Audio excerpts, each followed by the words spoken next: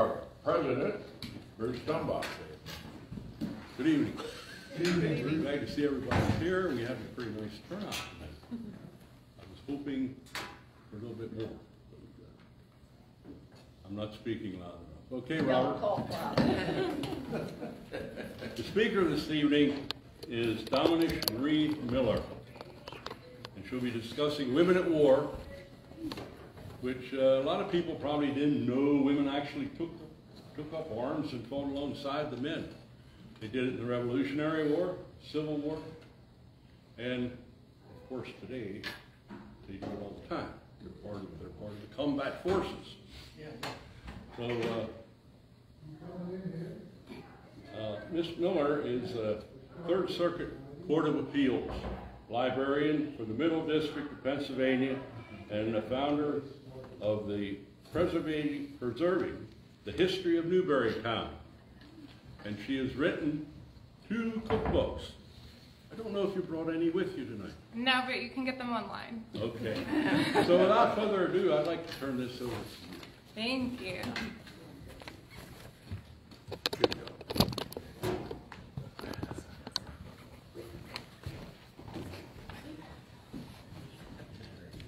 I'm live streaming to Facebook, so I'm just going to move this over a little bit. Okay, well, thank you all for coming. Like you said, I'm Dominish Miller. I'm actually a reenactor with the 87th Pennsylvania, and I portray a private. So when I joined, I thought that women in the Civil War was a good topic to learn about, being a woman portraying someone in the Civil War. And the more I looked into it, the more people didn't really think that it happened. And we have factual proof that it did. So without further ado, contrary to popular belief, women did in fact fight in the American Civil War. They infiltrated the United States Army in earlier wars as well. Deborah Sampson is probably one of the most famous women that infiltrated the Army. She served for 17 months in the Continental Army during the Revolutionary War as Robert Shurtliff, and Lucy Brewer served with the Marines aboard Old Ironsides as George Baker during the War of 1812. Once a taboo topic, modern historians are finally shedding light on the role that female soldiers played in the Civil War and the women who made a living off of lying about their military service. Because you'll find out through history that even though some women didn't become soldiers during the Civil War, they wrote books and tried to make it seem like they did because it was a great way to make money and a name for yourself. So we're going to start with reasons women joined the fight. So a lot of women were left behind during the war. Entire towns would be recruited for the Army and they'd go to war. And especially in an agricultural society, women were left at home to fend for themselves. They had to raise the kids, they had to take care of the farm. So a lot of the women, if they were able to, would follow their husbands to the war. So then they also just had some really adventurous women that decided that they wanted to try their hand at being a soldier. Reliable wages was a major reason that women would go off to fight. So the average Union soldier would make about $13 a month, and the average Confederate soldier would make about $11 a month. And during the Civil War, having a reliable wage was a big draw. So if you're at home and your only wages are going to come from the crops on your farm, and an army might come through and decimate that, and you're not guaranteed your wages, you're not guaranteed your money, you're not guaranteed food, water, or shelter, joining the Army might really be a good draw because you're guaranteed your wages, you're going to be guaranteed the food that they ration you, and you're going to have a place to sleep, even if it's just a dog tent. So when you look through the resources available about women in the Civil War, you're going to find some different numbers. So the American Battlefield Trust says that about 400 to 750 women fought during the Civil War. So that's a pretty conservative number in my mind, and we know that women definitely did fight because after the Battle of Gettysburg, a female Confederate was found dead near Cemetery Ridge. So we know that at least one woman Confederate soldier was found in Gettysburg, and I believe there's between 3 to 5 female Union soldiers that have been found in Gettysburg. Then the Washington Post says between 400 and 1,000 women fought, so there you're going even higher.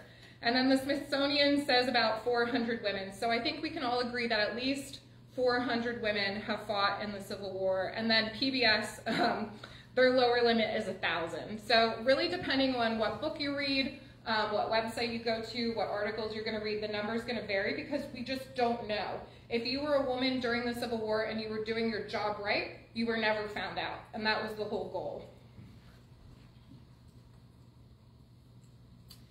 So how did women disguise themselves? So this is a picture of me smoking a cigar. Most of the people that fought during the Civil War were citizen soldiers. So these weren't a trained militia. You're not gonna have a soldier who made a career out of it. Although there were many men that did that, there were also just men recruited straight from the farm. So something that you're gonna have to take into consideration is a lot of these men had no formal military training. So it was not that difficult for a woman who didn't have any military training to sort of pass off the fact that they didn't know what they were doing by the fact that they were just recruited off the farm or recruited out of town. And then you're gonna have the fact that medical examinations did not require you to remove your clothing.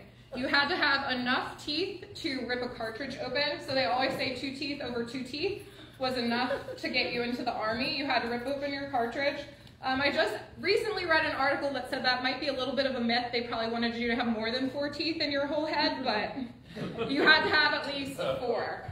And then you had to have a trigger finger. So could you pull the trigger on your rifle? If you could do that, if you could walk, if you could march, you were good enough for military service. So you're thinking of a woman coming in, they're pretending to be a man, they're probably dressed as a man, probably walking and talking like a man. They're not gonna ask her for a physical exam, she's not gonna have to take her shirt off. There's no way that they're going to look close enough probably to realize that that's a female. Women cut their hair short and they bound their breasts flat. So if you were a woman that was younger, again from an agricultural society, that you didn't have a lot of food, you were working very hard, low body fat, breast tissue is fat, so they probably didn't have to hide very much breast tissue. And again, you could get by just wearing baggy clothing, binding the breasts, and cutting your hair short. In the Victorian society, women had long hair, they wore it up and they usually wore bonnets, but if you were walking into a recruiting office and you have a really shaggy cut hair, they're not going to think that you're a woman because ideals at the time said women had long hair, that they kept clean, they kept it up in a bonnet or under a rag. Most soldiers at the time, they slept fully clothed. If you're thinking about it, you're out sleeping on the ground, probably under a dog tent or just under the stars. You're not gonna strip down to just your underwear. It's gonna be cold, you're out in the elements, you're probably wearing your coat to keep yourself warm. You probably have your blanket on, so that's another way to disguise yourself. And then women usually avoided public latrines, obviously. So again, you're out in the open, you're marching, you're with other soldiers, so it's probably not that far-fetched to think that you could walk off behind a bush somewhere or go into the woods and relieve yourself and go to the bathroom where you're not being watched, so people aren't gonna find out that way either. And then you could go months without fully bathing. So think of what I call like a little cat bath. So you're just gonna, go down to the river, you're gonna wash your face, maybe. You could just pull up your shirt sleeves, wash the dirt off your hands. You don't have to get fully naked to bathe yourself if you're a Civil War soldier. Now, plenty of people did. Soldiers did walk around without their shirts off sometimes. They unbuttoned their shirts. They weren't fully clothed all the time. But if you're a woman and you're keeping to yourself, which honestly is the best disguise, just keep to yourself. Don't draw a lot of attention to yourself. That's probably the easiest way to get by without being recognized as a female. And then continued, how did women disguise themselves? A lot of women, when they entered military service, because of the fact that you're marching 25 miles a day, you're carrying a rifle, you're carrying a heavy pack, you're going to lose your menstrual cycle. So think about elite athletes today, female gymnasts, for example. They get to a point where their body fat is so low that they lose their menstrual cycle. So that's another reason that a lot of women in military service weren't found out. They don't have a balanced diet like we have today. They're probably not getting enough water. They're probably getting diseases that we wouldn't have. Think about dysentery, cholera. So you're going to lose your natural menstrual cycle. So you're not going to have to worry about that. But if you did maintain your menstrual cycle, you can use, again, like today they didn't have tampons, they didn't have the pads with the cotton, so you were going to use a rag or like a piece of cotton fabric. And you can just say, oh, I cut myself, that's what that dirty rag is from. Or, you know, we're at war, there's going to be blood, there's going to be other things that are dirty and bloody. So you can play that off. It's not necessarily like, oh no, there's a woman amongst us. There's a way that you can play that off.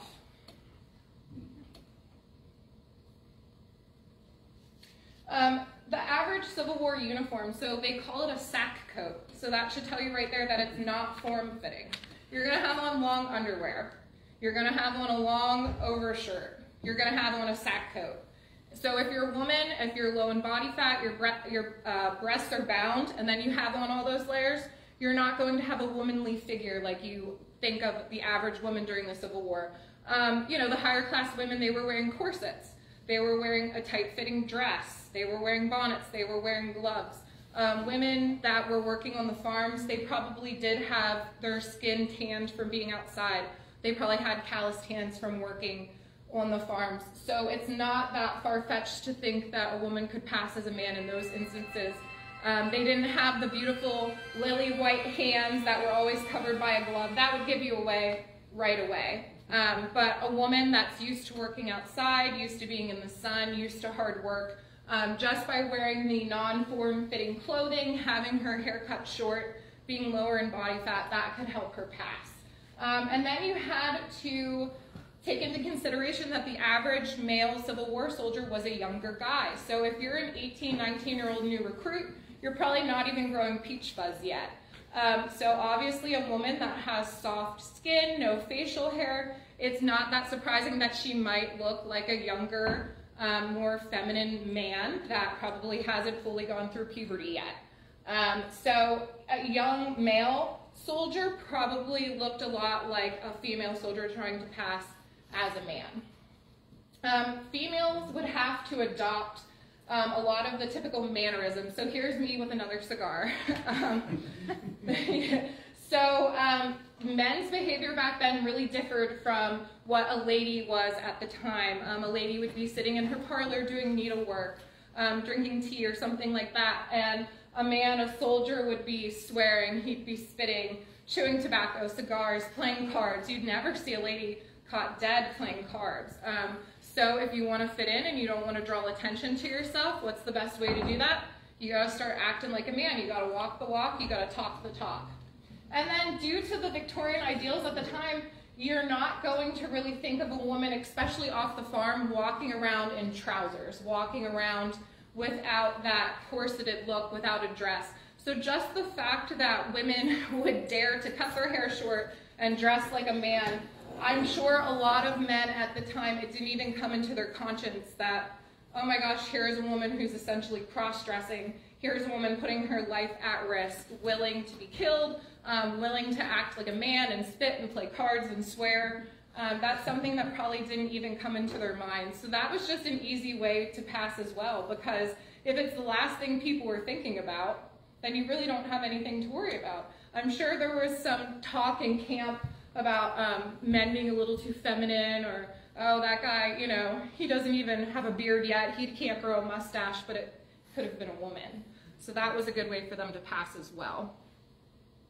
And then how were they discovered? This is a picture of me after I was found out to be an imposter, and they put me on trial.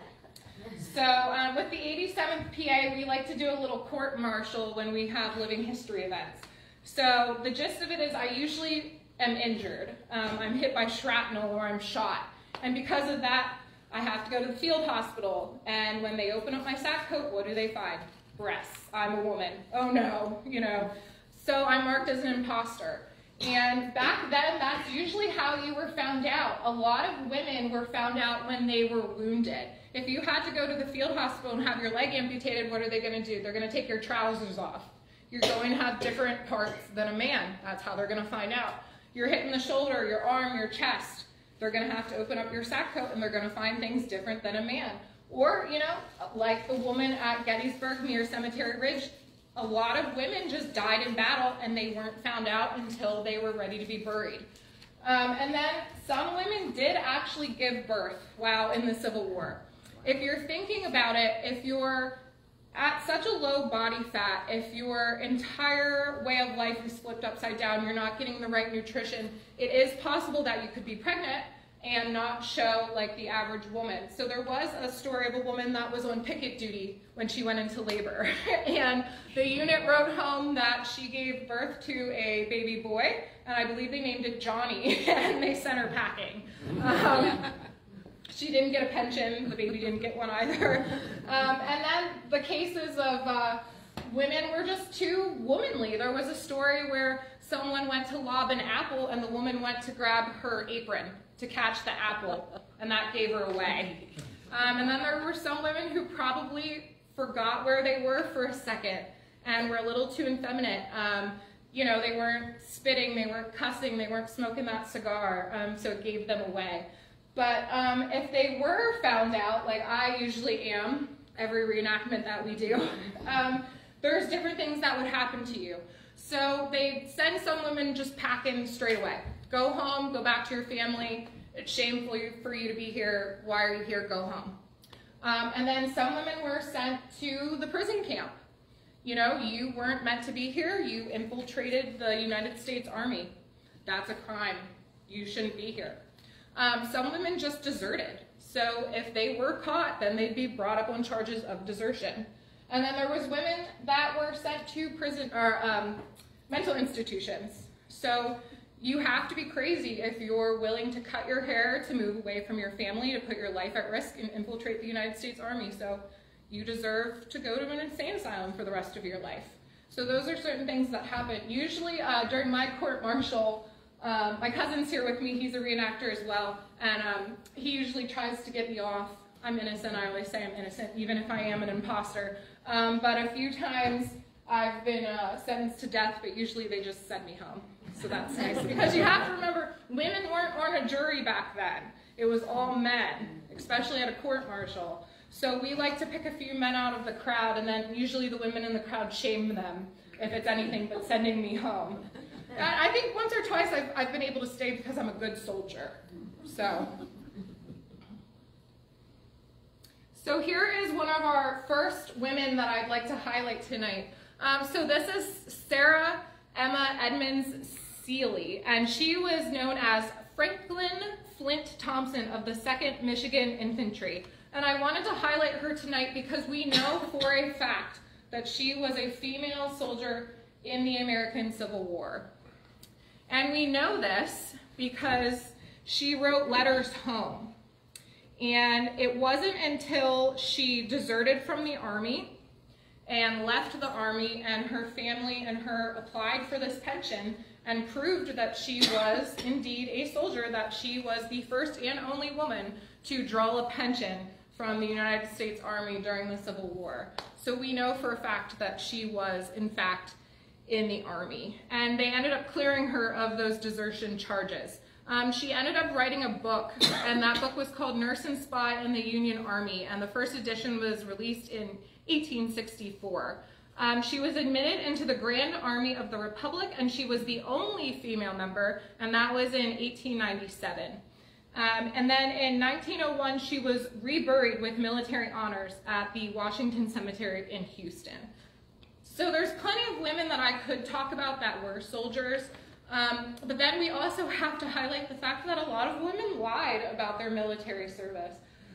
Once word of the fact that women were making money and writing books about their military service, there were some copycats. And it's all the way to today, we're still finding, historians are looking and finding cases of women who had a tintype taken of them in uniform, and you know, they look pretty manly and they wrote a book about it. And then you find out that those letters they wrote home were forged and their family was in on it, and they sold a lot of copies of books, and it's just not true. Another one was Sarah Rosetta Wakeman, and she went by Private Lyons Wakeman of the 153rd New York Infantry. And this is a really rare case of, they didn't find out that she was a female soldier until she was already buried. So her family came forward with the letters that she had written. And then when they exhumed the body, they realized, oh my goodness, she really was a female soldier in the United States Army. So on May 3rd, Wakeman reported to the regimental hospital suffering from chronic diarrhea. She was transferred to a hospital in New Orleans, arriving there on May 22nd. By this time, she was gravely ill, and on June 19th, 1864, she died. There is no record of her true sex ever having been discovered, and she was buried under the name Private Lyons Wakeman at Chalamet National Cemetery near New Orleans. In one of her letters home, she had written, "I don't know how long before I shall have to go into the field for battle. For my part, I don't care, and I don't feel afraid to go." So this article was written by the American Battlefield Trust, and it really highlights her bravery and the fact that she was very patriotic and she was willing to go out there and risk her life for her country. And she, again, wasn't found out until after she died. So there's a woman who was just doing it for her own reasons. She wasn't looking for fame. She wasn't looking for fortune. And who knows, she could have been the second woman to get a pension if she could have lived long enough. But we'll never know. Besides soldiers, we had what we called visionnaires. So that's a French term. So these were women that would attach themselves to regiments. And they were a step above a camp follower. So they were paid by the regiment, usually to carry water or to carry whiskey. And this started during the Crimean War, and then it became a thing in the American Civil War. So we have Marie Tepe, Fearless French Mary. So she was the most famous of them. And she followed her husband into war and enlisted in the 27th Pennsylvania Infantry, and she worked in the regimental hospital, sold goods, and carried a 1.5-gallon keg of whiskey or water for the regiment.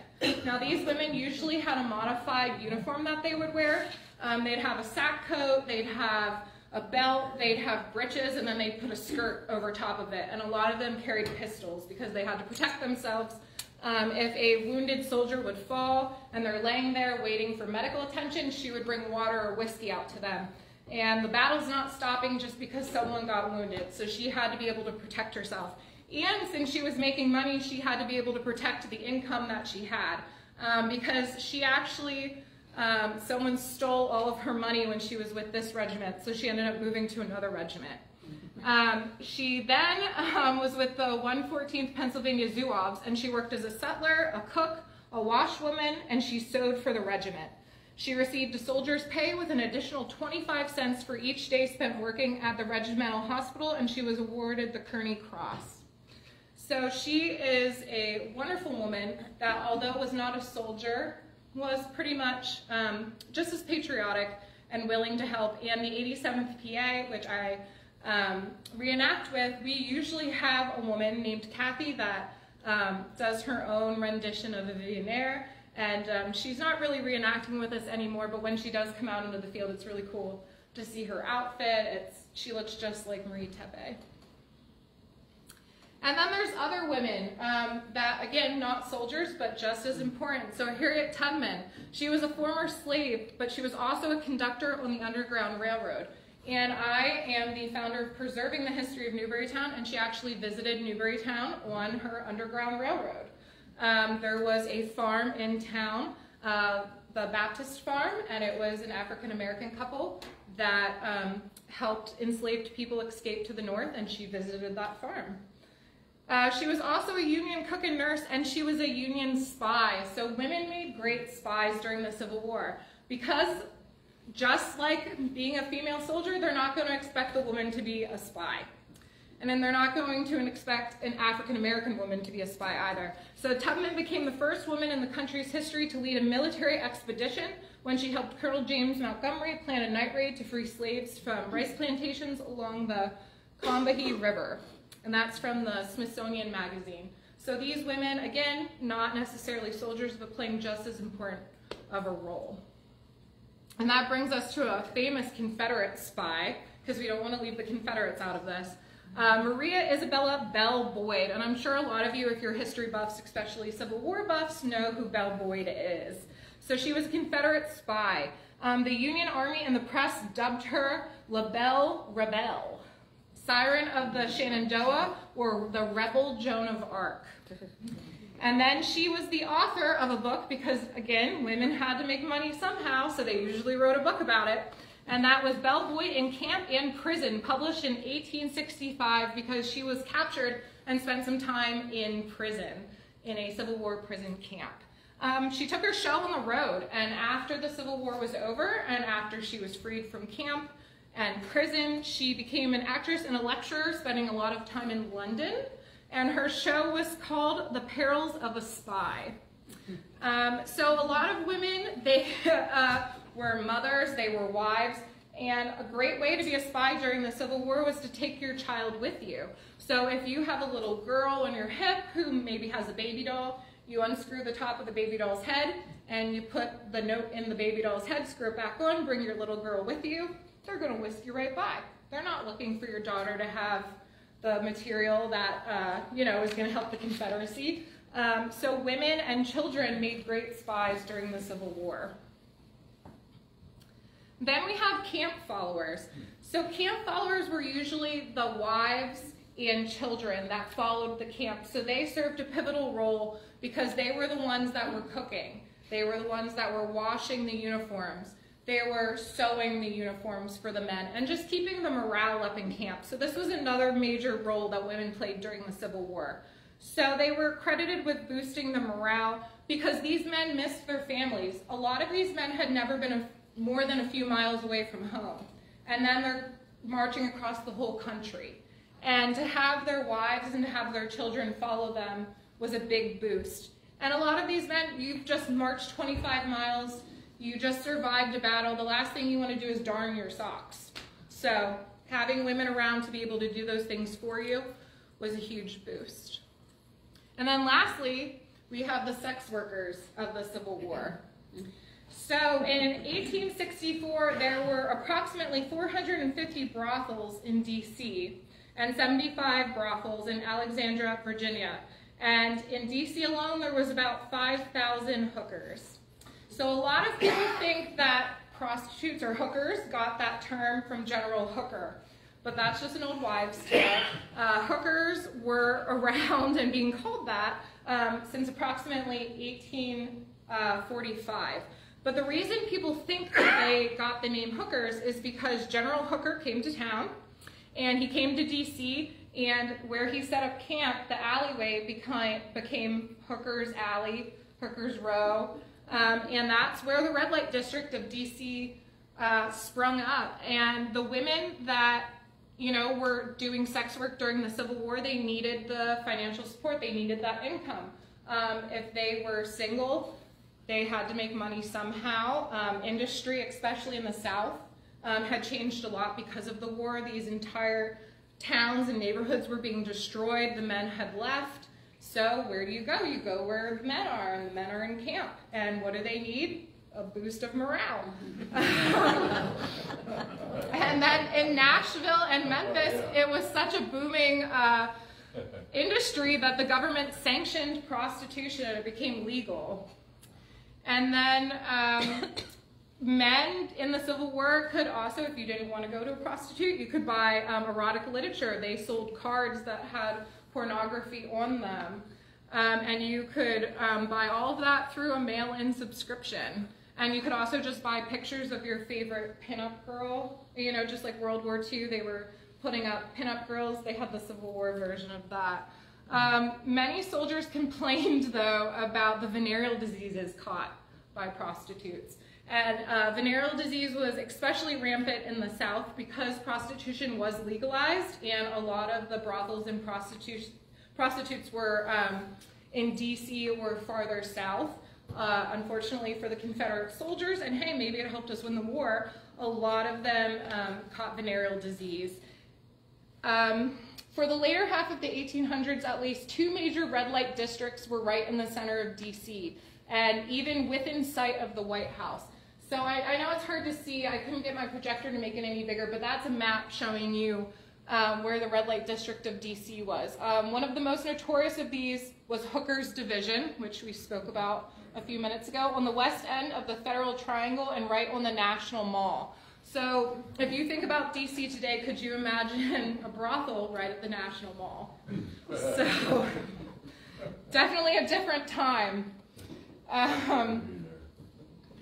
With the White House to the north and the Capitol to the east and the business district within walking distance, it was perfectly positioned. The area got its name during the Civil War when the Union General Hooker moved everything seedy into the Capitol.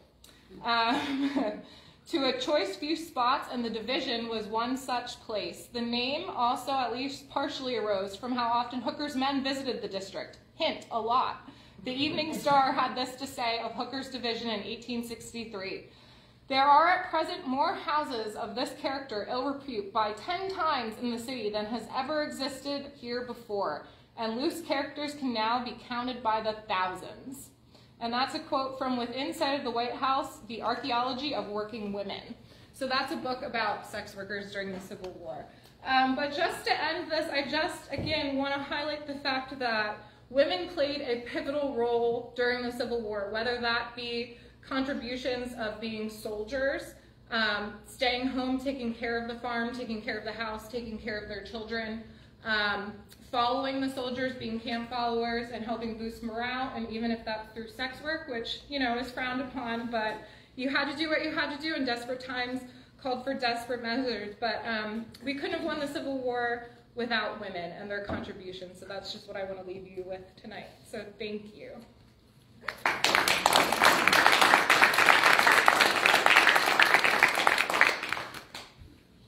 Are there any questions? I had a question. What about if they were imposters, the women, how were they able to get pensions from the government? So it's not, again, it's something that's not common. There's only really one documented case of a woman getting a pension from the Civil War, and that was just because a lot of these women were actually very good soldiers. They had a great reputation in camp because people genuinely thought it was just a young man that was a good soldier. So when a woman did apply for a pension, and many did apply, again, only one case where it was actually granted to her. But when they applied, a lot of the people had soldiers from their regiment write in and vouch for their character. To say, no, you know, this woman who I thought was a man was very brave, was always helping out in camp, you know, so they had people vouch for their character, but no, I mean, the government wasn't going to throw money at someone who illegally joined the Army, so. How much was a pension? Was that lifetime? Yeah, so I think the last child of a Civil War soldier that was still collecting a pension just died in the last 2 years. Yeah, so that was a lifetime pension that you received. How much? I think it was it $8 a month? I think. It's like half, yeah. Yeah, it was like half your. The base pay is $16, and then you got half of it. Yeah, $8. I think $8. what Randy got. Is that right? Randy? That sounds about right. Randy says that's about right. About $8. He's the only one here that actually fought in the Civil War. Randy is still drawing his Civil War pension. And that makes her happy. The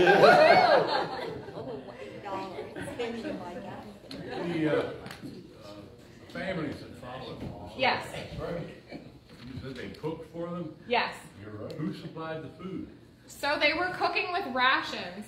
So either to supplement rations, you could go out and you could forage for food, you could steal from a farm, you could go hunting. There were a lot of ways that you could get food. Now, just because you could do that didn't mean it was always readily available. If another regiment came in before you and got to the farm first or hunted out the area, but they would use rations and then they would use whatever they found. And then sometimes they did, you know, if you came through a town on your way and you had enough money, you could buy some food to bring along. Thank you. Yeah.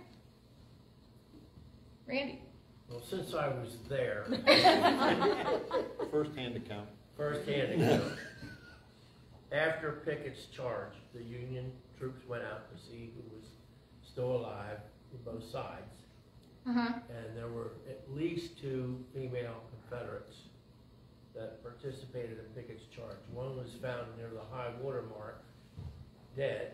Another one was captured, who was wounded. And the Union soldier who was recovering in a Union hospital, I believe he was in a New York regiment, wrote that there was a female in the bed near me or beside me or whatever, and she's going to lose her leg. Okay, So there was at least 2 females in previous chart. right. One wasn't that tall. Any other questions? Well, thank you guys for listening. I appreciate it. If there are no other questions,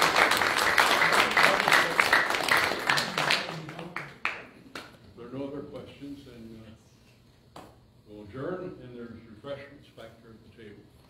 Thank you. And if anybody's interested in joining the Historical Society, we have an application around here somewhere.